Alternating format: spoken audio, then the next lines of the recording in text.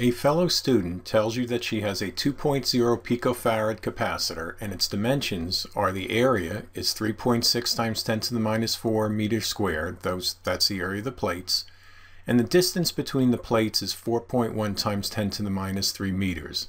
Does that sound right? Justify your answer. Let's start with this. This is our equation for capacitance, epsilon 0 A over D. And let's see what we get for epsilon 0 if we substitute in the capacitance, the area, and the distance between the plates. We solve for epsilon 0, we multiply through, and we get 2.28 times 10 to the minus 11th coulomb squared per Newton meter squared.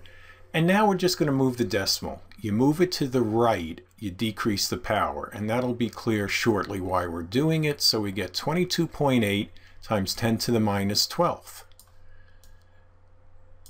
So that's what we find epsilon 0 to be equal to, right here. However, the real epsilon 0 is 8.85 times 10 to the minus 12th. And you can see that's why we converted this to 10 to minus 12 so we can more easily compare them. This is not within an expected accuracy range. So no, that does not sound right.